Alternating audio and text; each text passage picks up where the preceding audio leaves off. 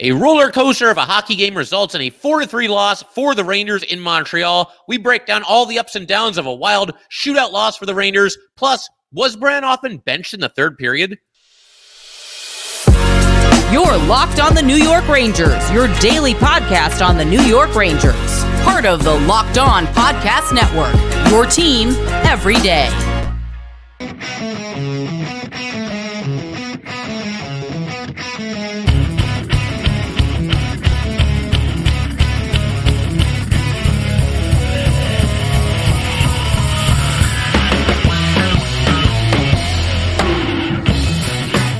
Welcome back, Blue Shirts fans, to episode number 977 of the Locked On New York Rangers podcast. I'm your host, John Chick. Just want to thank you guys, as always, for making Locked On New York Rangers your first listen every day. We are free and available on all platforms, including YouTube. That song you're hearing right now is, of course, Leave the Lights On from our good friends in Passafire. And today's episode of Locked On New York Rangers is brought to you by Gametime.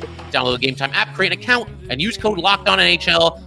Use code Locked On for $20 off your first purchase. And we are, of course, part of the Locked On Podcast Network, your team every day. So a lot to cover in this one. It's a game where you're not really quite sure how to feel about it when it ends. There was a lot of the Rangers shooting themselves in the foot in this game. And, you know, even as I say that, I realize that's an expression I don't really use that much anymore. I mean, to begin with, the Rangers, they have an awesome record. They're among the best teams in the NHL. But even when they do lose, you typically have to just straight up beat them. You know, they're not going to beat themselves. There were times in this game I thought they beat themselves a little bit. We'll elaborate on that a little bit later in today's episode. But then there were some good things in this game as well. Thought Will Cooley, Alexis Lafreniere both had excellent games. Vincent Trocheck continues to produce points.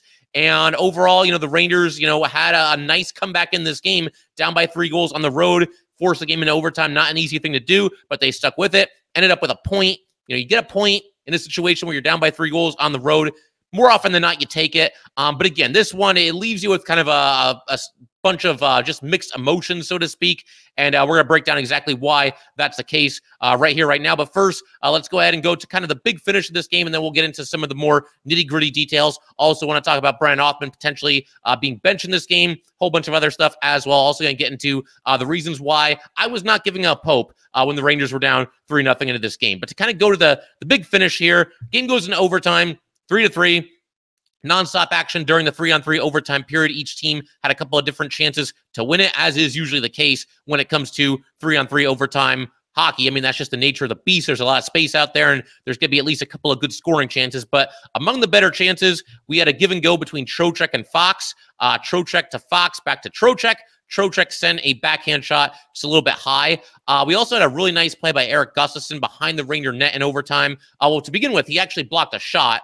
Puck ends up behind the net, and he ends up stealing it away from Caulfield. And then he springs Mika Zibanejad out of the Ranger zone into the neutral zone with a nice long pass. Mika's up the right side, centers for Lafreniere. Save was made. Lafreniere got another chance. Mika went behind the net, got it back out in front to Lafreniere. Unfortunately, he lost control of the puck when he was trying to bury it. So would have been nice to see him at least be able to get that shot away. Maybe the Rangers could have won it right there. Then we had just a crazy ending of the overtime period. K'Andre Miller has the puck behind the Ranger net. Slavkovsky is pressuring him and trying to get the puck away from him, and basically does get the puck away, tries to take it in front of the net, and Miller takes a holding the stick penalty. Now, it's not ideal that Miller basically had his pocket picked here and that the Canadiens were going to get a scoring opportunity right at the end of overtime here that they probably shouldn't have had. But I will say, if there's ever a time to take a holding penalty, it might be here because, you're going shorthanded for 11 seconds here, and that is enough time. The Canadiens could win the game in that short amount of time there, but I'd rather at least have the chance to regroup and be down a man here rather than, have that grade A golden scoring chance, because Slavkovsky was bringing it in front of the net. He was going to get a chance right there from the doorstep. So I don't know if Miller, purposely did that or kind of just left it to chance whether he would get called for a penalty or not. But either way, it at least prevented the scoring opportunity for the Canadiens. So timeout by Montreal. Again, 11.1 seconds to go here. Canadiens about to have a 4-on-3 power play, as is the way it goes in overtime. And the Canadiens win the face-off, but then Mika breaks up a pass, goes in on the rush up the right side. He fakes a slap shot, ends up taking a wrist shot instead. The save was made, and then Trouba comes up and just winds back and blasts a slap shot at the net. Save was made at the buzzer. And after watching the replay, this would have counted. If this had gotten by Montembeault, this would have been in the net before time expired, and Trouba would have been the overtime hero. But 2 very, very good saves by Sam Montembeault at the end of the overtime period here to prevent the Rangers from getting a dramatic game-ending shorthanded goal. Montembeault was outstanding on this night. We don't really get too many examples anymore of the Rangers really getting goalied, at least not all that often, not as often as we used to. And again, the Rangers could have played better in this game. We'll get into the details about that in a little bit here. But yes, this is a true case of absolutely getting goalied. Montembeault stopped 45 of 48 shots. He was every bit as good as those stats would suggest. It was a little bit of a goaltender duel despite the 4-3 final. Jonathan Quick was very good as well. He at least gave the Rangers a chance. Quick after the game was being interviewed, and he tried to kind of put this one on himself and said that, maybe he should have come up with a couple of saves that he didn't come up with. Maybe, I guess you could at least say the goals that Quick allowed were stoppable, but if he stopped any of them, they would have been outstanding saves, and I'm sure he holds himself to that standard to make those outstanding saves. I'm not going to put this one on Quick, though. I think the Rangers, again, shot themselves in the foot in times in this game. And, again, Quick played very well, stopped 27 of 30 shots. And this all set the stage for the shootout. All these crazy fireworks at the end of the overtime period here. And the only player to score in the shootout was in the second round. He had Cole Caulfield. He went wide to his left, snapped off a nasty shot into the far side, under the glove. And that was the only goal of the 3-round shootout. The Rangers, it's just not, you're not used to seeing them in a shootout, not have anybody score. Panarin went in, he went wide to his right, moved back to his left, lift a backhander wide. Just not really his best here. I mean, he's just such a magician when he's got the puck on his stick, and he just kind of settled for just kind of lifting a backhand shot. Then I don't know, it's just a little bit weird. I guess maybe he was trying something a little bit different. Maybe, a goalie has a big time game. You're up against a goalie who performs very well. Maybe you feel like you need to go a little bit deeper into the bag of tricks, or you have to try something different and go outside of your own comfort zone. But yeah, just not the best shot that we've seen from Breadman. And we'll give him a break here because obviously he's having a phenomenal season. It's a shootout, a little bit of a crapshoot anyway. Then Mika, in his shot, second round, he goes slightly to his left, makes just an unreal move on the doorstep, went to his right, pulled it back to his backhand, and looked to kind of one-hand it in. And Montembeault with just an unreal save here. Montembeault was basically faked out of his skates, but he stayed with it. You got to give him credit, and reached out with his stick and basically just poked it away. I thought for sure this one was going in. Nifty little move by Mika there. And then Lafreniere, he ends up going in the third round. He's got to score to keep the game alive. And Lafreniere played very well in this game. He goes wide left, but then he just takes like a pretty normal wrist shot, and it just doesn't go in. And it looked like he was trying to go 5-hole, and I don't know, maybe the goalie was in their heads a little bit. Maybe in the case of Lafreniere here, the idea is that, well, he thinks I'm going to do something fancy and try to fake him out, and I'm just going to surprise him with a quick shot here. It's not a bad thought, but again, I just think the Rangers, in these shootouts here, and again, it's a shootout, take it with a grain of salt. We've seen better from certainly Panarin and Lafreniere in shootouts than what we got here. Bottom line, the Rangers lost this game. They still get a point out of it after being down by 3 goals. And for being honest, I'm not so sure the Rangers really deserve to win this one. So I suppose it's a fair result. You take the 1 point and you move on. And obviously, we hope the Rangers bounce back in the next one. But we're going to get into some details in just a second here. I want to talk a little bit about why I didn't give up hope at all when the Canadiens went up 3-0 in this game. I thought this game was still certainly within the Rangers' reach, and that they may have a little bit of a rally in their bones toward the end of this game. And of course, that ended up happening. They end up forcing it into overtime and ultimately a shootout. We'll get into the details of all that in just a second here. First, though, we definitely want to let everybody know that today's episode of Locked On New York Rangers is brought to you by Gametime. You shouldn't have to worry when you buy tickets to your next big event. Gametime is the fast and easy way to buy tickets for all the sports, music, comedy, and theater events near you. With killer last-minute deals, all-in prices, views from your seat, and their best price guarantee, Gametime takes the guesswork out of buying tickets. Gametime is the only ticketing app that gives you complete peace of mind with your purchase. See the view from your seat before you buy, so you know exactly what to expect when you arrive. All-in prices show your total up front, so you know you're getting a great deal before you check out. Buy tickets in seconds with just 2 taps. Take the guesswork out of buying tickets with Gametime. Download the Gametime app, create an account, and use code LOCKEDON for $20 off your first purchase. Terms apply. Again, create an account and redeem code LOCKEDON for $20 off. Download Gametime today. Last-minute tickets, lowest price, guaranteed. All right, we just want to go ahead and thank you guys, as always, for making Locked On New York Rangers your first listen every day. We are free and available on all platforms, including YouTube, And to just kind of keep everything rolling here, I want to discuss why, even down 3-0, I thought this game was still very much in reach for the New York Rangers. There were a couple of different reasons for this. To begin with, I never really felt like the Rangers were being dominated in this game. Down 1-0 after the first period, and then a bad opening to the second period. That 1-0 deficit had ballooned to 3-0 within 3 minutes being played of the second period, and not a good start for the second period for the Rangers. But even with all that said, I thought the team that had the better of play up to this point, even though they were down 3-0, was the Rangers. The difference here was that the Rangers were basically just kind of shooting themselves in the foot and making mistakes. Basically, all three of the Canadiens' first 3 goals, really their only 3 goals because they won in the shootout, all the result of the Rangers making some kind of a mistake in their own zone, which is obviously not ideal. But to me, I never thought the Rangers lacked jump or lacked energy or lacked intensity or just didn't show up to play. It wasn't a situation like that at all. Maybe there were times where they were outworked a little bit. Didn't think that was egregious either, though, if that even was the case. So really, I thought that they were within striking distance. They had the forecheck going earlier in the game. They had a really good power play earlier in the game that did everything but score. Some good passing, mostly good goaltending by Quick. And, I felt like Quick could keep them in the game even down 3-0, and he indeed did end up doing that. But yeah, I mean, to kind of break down the Montreal goals here, this is basically, I'm not taking anything away from the Canadiens. Don't misread it. Don't misunderstand it. I mean, they earned these opportunities, right? But the Rangers made mistakes that set up a lot of them. And it started when the Rangers rushed into the offensive zone. This is in the first period. Lafreniere kind of circled the zone, couldn't get the puck on the net. Trocheck with a chance that was turned aside. And the Rangers, again, they're picking it up at this point in the game. They had just had a really good power play, and it's back to 5v5, and the Rangers are swarming. But then the Canadiens just kind of score out of nowhere. Gallagher scored to make it 1-0.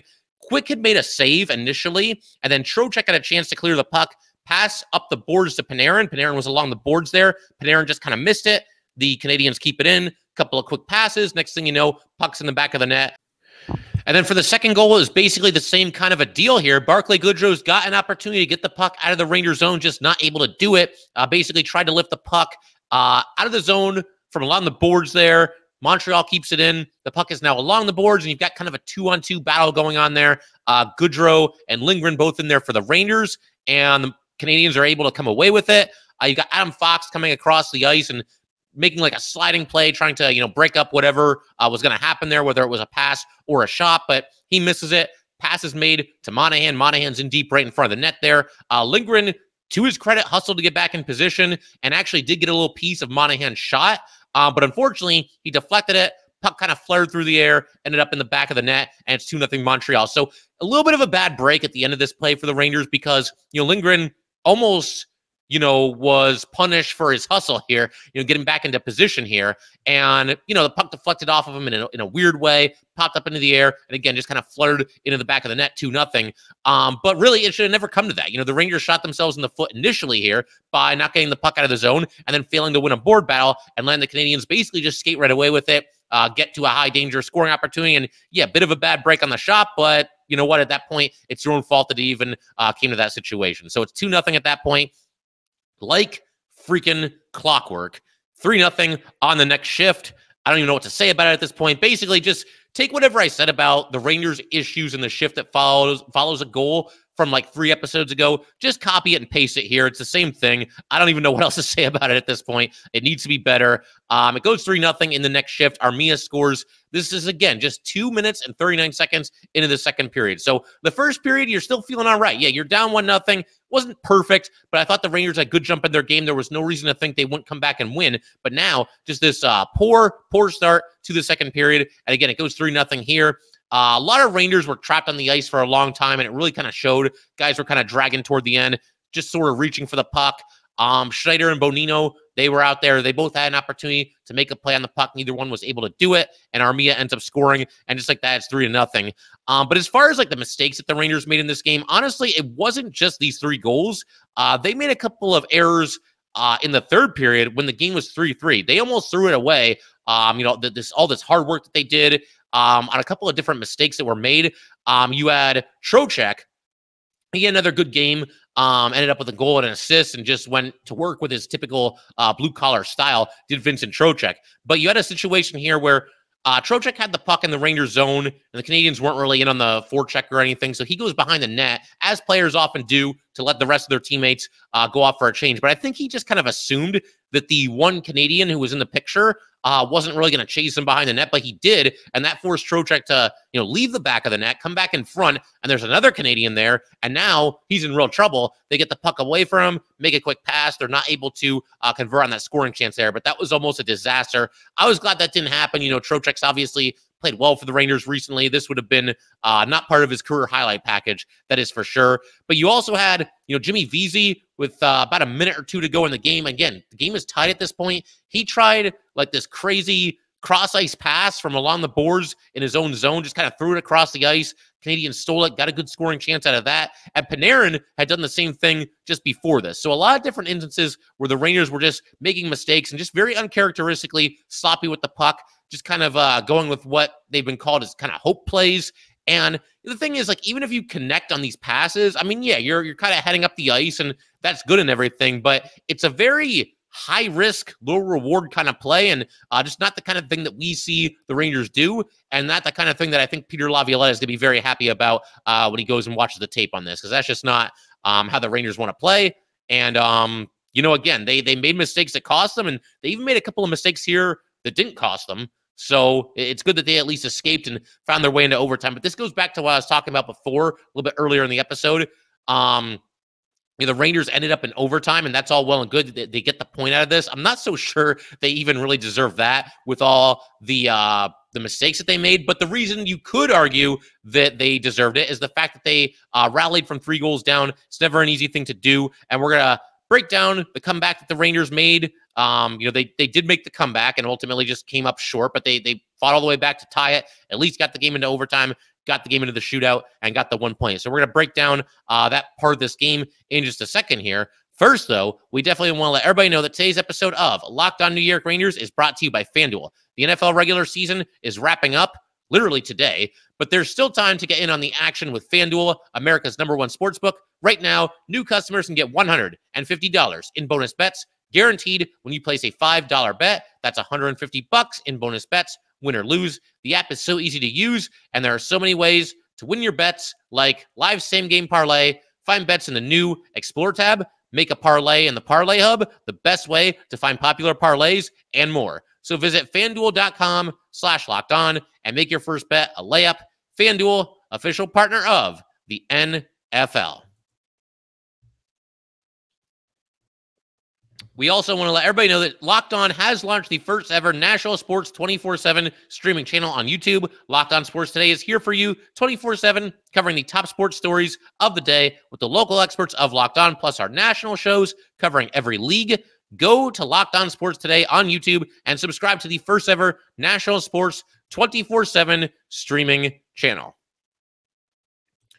All right, so to go ahead and keep everything rolling here, I do want to highlight some of the positives from this game because they were there, not the least of which was obviously the comeback by the Rangers, being down 3-0 on the road, coming back and figuring out a way to get at least the 1 point, send it into overtime and the shootout. The thing I liked about this, watching it though, even down 3-0, the Rangers never really got out of whack too much. They kept playing their game. And again, up to this point in the game, even down 3-0, I still felt like the Rangers had overall played well. It's just those random mistakes that they were making, those costly turnovers that they were making, and you could maybe look at that and say, well, that means they didn't play well. But if you take those out of the equation, I think you look at the first, honestly, the first portions of this game, the first period, and good chunks of the second period as well. And I thought the Rangers overall did have the better play. But we gotta highlight a Montreal power play. This occurred with the Habs up 3-0, looking for more, and Jonathan Quick was absolutely fantastic while the Rangers are shorthanded here. He actually ended up making 6 saves on this power play. I didn't think it was that many, but that's what Sam and Joe said once it was over. And the best of the bunch here came when Slavkovsky got a chance after receiving a pass in the right circle, and Quick made an outstanding glove save moving to his left. Just a great snag there. Probably his best save of the night. And if that goes to 4-0 there, I mean, never say never. Look, the Rangers a couple of years ago, they were down 4-0 in Montreal, came back and won that game. Just a crazy game there. So you never know for sure, but 4-0, I mean, that's quite the hole to try to climb out of. But bottom line, big save by Quick there, making the Ranger comeback all the more possible. And then, of course, the Rangers, they do get 2 goals in the second period to knock it back down to 3-2 heading into the third. You've got Barclay Goodrow. He ended up with a chance from a very tough angle, was not able to bury it. Alexis Lafreniere had a opportunity on kind of like a turnaround shot, just kind of turned and fired it at the net. He was also stopped on a deflection right after this. And then on the next shift, the Rangers are kind of building momentum here, and Trocheck is able to score on a deflection. 3-1. Rangers are cycling the puck here. They worked it back to Eric Gustafsson. Gustafsson took the shot. Trocheck took care of the rest, deflecting it home. And then the Rangers cut it all the way down to 3-2. You got Vincent Trocheck winning a faceoff in the right circle.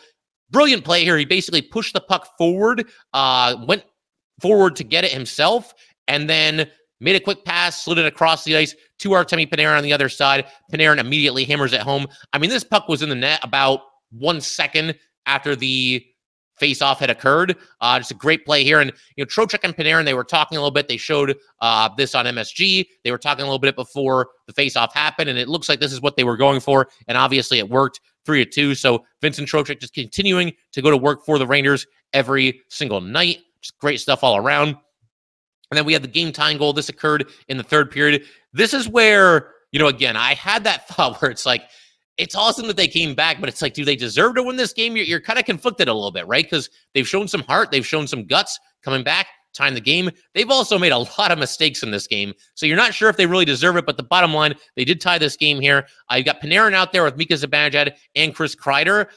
This is with 11:40 to go in the game. And we've seen Pierre Laviolette do this quite a bit. When the Rangers are in a situation where they're down by a goal, they're trying to get back into it late in the game, he will have Panarin double shift. He'll stay on his own line, Panarin will, and he'll also jump up there with Mika and with Kreider, kind of super stacking the top line, if you will. This is also where Panarin had that errant pass that got intercepted not too long after this. Trocheck had that turnover that we were talking about just a short time ago. So again, the Rangers were making a lot of mistakes here, but the play continued after both of these near disaster plays by both Panarin and Trocheck. The play continues, and you've got Vesey and Cooley both applying pressure in there on the forecheck. Vesey basically swung around the boards to Fox in deep, and Fox passes back down the boards to Vesey. Vesey skates it back toward the blue line, passes to Fox, a one-timer, and they were thinking that maybe Will Cooley had deflected this. He was in front of the net and doing some good work trying to get free, position himself, look for the deflection, possibly look for the screen. But Fox scored this goal clean. Cooley didn't tip it. 3-3 with about 10:30 to go in the game. For Adam Fox, his first goal since the end of October. Obviously, he was hurt for a good chunk of time there too, but Fox nevertheless breaking a lengthy scoring drought. So again, the Rangers showed a lot of heart here, battled back, got themselves back into the game. And the only other thing I want to talk about here before we call it a day is Brennan Othmann, because there was kind of some debate about whether he had been benched or not. So obviously, look, Brennan Othmann, very impressive debut against the Blackhawks, was firing the puck at the net. I believe he ended up with 5 shots on goal, ended up with like 3 or 4 hits as well. Othmann was not very noticeable at all in this game. Part of the reason for that, of course, is the fact that he was only out there for 7 minutes and 16 seconds. Quite a step down from his debut, where I believe he had about 12 minutes or so. He had the 2 hits in this game, zeros across his stat line other than that. But I think this is kind of a non-story because, Othmann wasn't out there too much in the third period. He only had, I believe it was 2 shifts in the third period and none after about 7 minutes or so into the third. But again, I just mentioned part of the reason for this is the fact that Artemi Panarin was double shifting. So that means he's also going to play with Mika and with Kreider. That bumps Blake Wheeler out of that line. So Wheeler moves down the lineup. And Brennan Othmann, look, it's his second game. It's kind of a wild game between the Rangers and the Canadiens. And I know there's going to be some people that say, oh, bench Othmann, take him out of the lineup, or bench this guy, or bench that guy. Just be patient, all right? Brennan Othmann just got here. Yes, he showed very well in his first game. There's going to be times when a rookie is called up where the training wheels are on a little bit. We saw this with Will Cooley last year. He got up for a handful of games, but never really was featured prominently in the Ranger lineup. You know, he only had a handful of minutes pretty much every game that he was out there. Brennan Othmann, there are better days ahead than this. Again, he wasn't really that noticeable. Hard to do a whole lot when you're barely out there. I think he only had the puck maybe like once or twice in this game.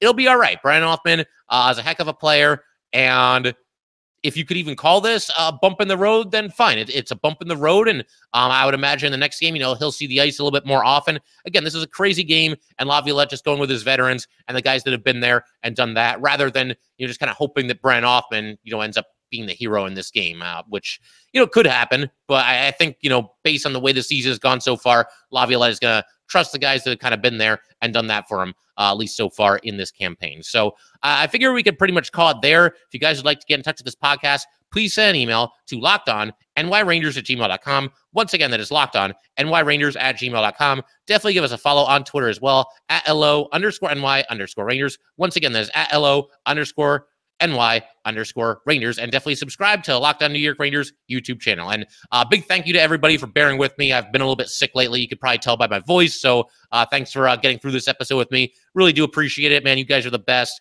And definitely, if you have not subscribed to the Locked On New York Rangers YouTube channel, you definitely want to do that, because there are some things that are available exclusively on that channel. And 9 out of 10 times, the episode premieres on YouTube before it's available on audio. So do yourself a favor and go subscribe there. And thanks in advance for that. And again, thank you guys as always for tuning in. And I will see you next time.